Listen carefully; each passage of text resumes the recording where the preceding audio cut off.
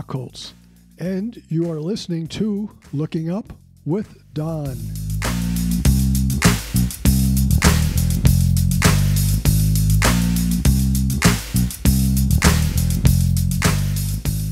This is the Looking Up with Don podcast, episode number 79, for the week of July 7th, 2021.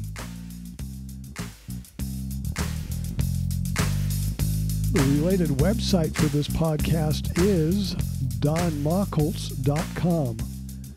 That is spelled DONMACHHOLZ.com. 2 H's. What's up in the sky this week? As our week begins on Wednesday, July 7th, the moon is a slim crescent in the morning eastern sky. The moon will be new on Saturday, July 10th at 0616 Universal Time, meaning for some of you the moon will be new on July 9th and for some on July 10th. The moon passes north of the sun. On Thursday, July 8th, the moon passes by Mercury. This is only 20 degrees from the sun in the morning sky. Now, for those wanting to see the very thin crescent moon, the northern hemisphere is favored as the moon is north of the ecliptic. Try to see it on the mornings of July 8th and 9th. And try seeing the crescent moon in your western sky on the evenings of Saturday, July 10th and Sunday, July 11th. On Sunday, July 11th and Monday, July 12th, the moon passes by both Venus and Mars. By next Tuesday, July 13th, the moon will be a slim crescent in our evening sky. Speaking of Venus and Mars, they will be close to each other early next week. They will be at their closest about a half a degree apart on Monday, July 12th at about 0700 hours Universal Time. For many of those in the Western Hemisphere, the evening of July 11th will show the closest approach. Venus is the bright one, magnitude minus 3.9, and 1.4 times farther from us than is the Sun. Mars will be south of Venus and much fainter, magnitude 1.8. It's 2.5 times farther from us than is the Sun. Both objects will appear small in a telescope. Venus is 12 arcseconds across. Mars is 1/3 of that. Will you be able to see the International Space Station this week, which, for our purposes, begins Wednesday, July 7th through Tuesday, July 13th? This week we have 6 zones. All you need to know is your latitude.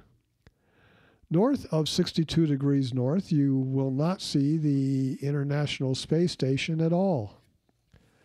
From 57 through 62 degrees north, the ISS will be in your morning sky for almost the whole week. From 35 degrees north to 57 degrees north, the ISS will be in your morning sky for the whole week and also in your evening sky for most of the week. Some of you will be able to see it 3 times in one night. From 24 through 35 degrees north, only during the end of the week can you see it, and then it will be in both your morning and evening sky. From 30 degrees south to 24 degrees north, the equatorial zone, you can see the ISS in your evening sky for at least part of the week. Those in the northern hemisphere can see it for only the last few days of the week. Those in the southern hemisphere can see it for almost the whole week. Further south, from 55 through 30 degrees south, the ISS will be in your evening sky for at least most of the week.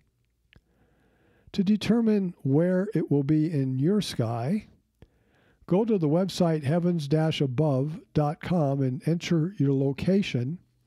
Then click on ISS. The Hubble Space Telescope has been having some computer problems over the past few weeks. The team is working on it, trying to get the backup units online. This Thursday, June 10th, I'll be giving a Zoom lecture to the Stockton Astronomical Society about visual comet hunting and about my own comet hunting. Stockton, California has an active and exciting club with interesting meetings, public and private star parties, and even a telescope making workshop. And they have a great newsletter. Through the decades, I've given several talks to the Stockton group in person. This one is on Zoom, and you can go to their website, Stockton Astronomical Society, and get a link to the meeting. That will be this Thursday, July 8th at 7:30 p.m. Pacific Daylight Time.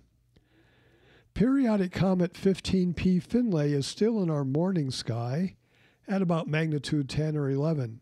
It will be closest to the Sun this week at 0.99 astronomical units.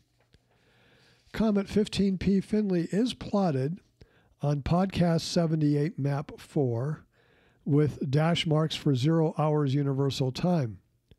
If you want the positions, right ascension and declination, they are listed on podcast 78 comet positions. You can also go to the website heavens-above.com and click on comets to find where it is at that exact moment. Now for the astral class. Light comes in many wavelengths, frequencies, and colors. We humans and most animals see in what is known as the visible range. This is a narrow range of all the light in the universe. There is more to astronomy than meets the eye. We see from purple, which is a short wavelength, to red, which is our long wavelength. Green and yellow are near the middle. What is beyond purple at the shorter wavelengths? It is ultraviolet and X-rays and gamma rays. We cannot see these wavelengths. How about in the other direction? What is beyond red and the longer wavelengths? That's where we find infrared light, Wi-Fi waves, radio and TV waves. We cannot see those waves neither, but we can detect them with radio telescopes. Radio astronomy began rather accidentally when Karl Jansky in 1932 noticed he kept getting this hissing noise from his transatlantic shortwave voice transmissions. What's all that static on the radio? Since the signals occurred roughly every 24 hours, he at first thought it was the sun. But a more thorough study showed the static repeated every 23 hours, 56 minutes. This meant it was outside our solar system, and it was coming from the center of our Milky Way galaxy. Radio astronomy was born. Radio telescopes are large and use mesh or metal panels to reflect the radio waves to the center sensor. They can be tens of meters across. In fact, radio telescopes operate both day and night, and even in cloudy weather. They just don't do too well during thunderstorms. In the early days, the resolution of these radio telescopes was not very good. Resolution depends upon the size of the aperture and the wavelength of the light. Even with large apertures, those big dishes, the accuracy would be only within a degree or two. Then, using a light phenomenon known as interferometry, astronomers have learned how to use several dishes separated by wide distances to increase the resolution. Now they can easily and accurately pinpoint objects in the sky. Radio telescopes can see things that we cannot see, such as clouds of gas. Both the Sun and Jupiter create radio waves which astronomers study. Astronomers also use radar for close objects within our solar system. By sending out radio waves, then hearing the echo when they bounce back, astronomers can determine the shape of an object. This has been used for asteroids passing near the Earth. It can also be used to count meteors even in daylight. Can you build a radio telescope and listen to the sky? Yes, you can. I've always been interested in this, but have never gone about building my own radio telescope. But it can be done. Next week, I'll discuss stars. Let's look at 3 more globular star clusters in our evening sky this week. Last week, we looked at M10 and M12 in Ophiuchus. This week, we will stay in the same constellation and see 3 more globular clusters.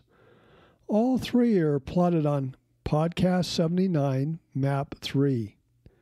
And all 3 should be visible in binoculars under good conditions. For globular clusters, I've learned that large aperture greatly improves the view. Moderate magnification helps too. For much of my comet hunting, I've used smaller aperture instruments, a 4.25-inch 10-centimeter reflector, a 10-inch, a 25-centimeter reflector, and 5.3 inches, 13-centimeter homemade binoculars.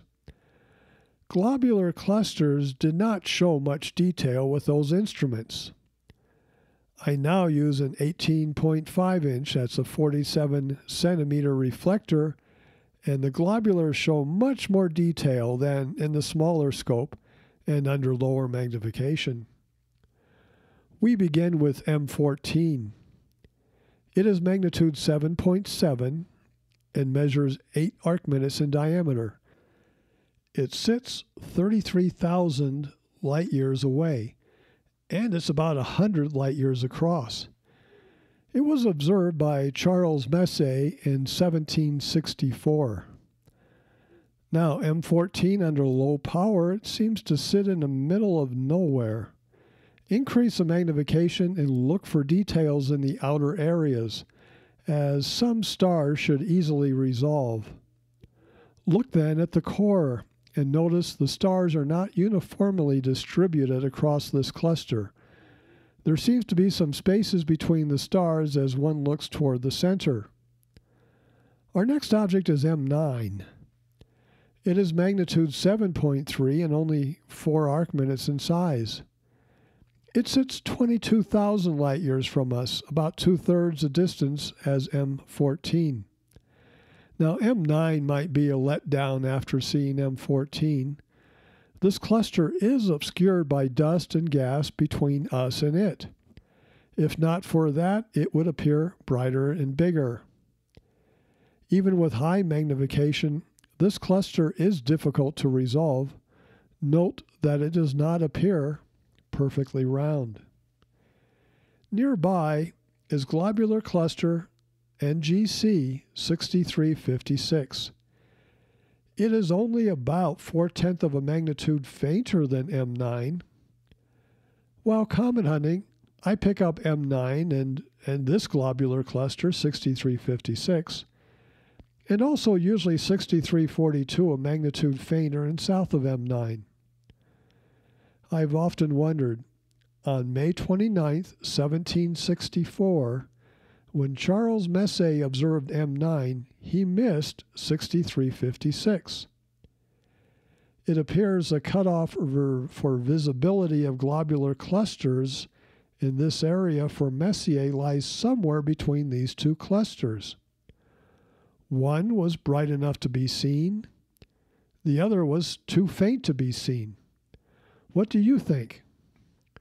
Next, we observe M107. It is magnitude 8.6, a magnitude fainter than our first 2 clusters. It's about 5 arc minutes in size and rather close to us for a globular cluster, 19,000 light years. We have no notes from Charles Messier about M107. It was included in his catalog later. Messier's assistant, Pierre Machian, observed it and mentioned it. Apparently, Messier also observed it, but did not place it into the catalog himself. M107, like M9, suffers from being obscured by gas and dust from our galaxy.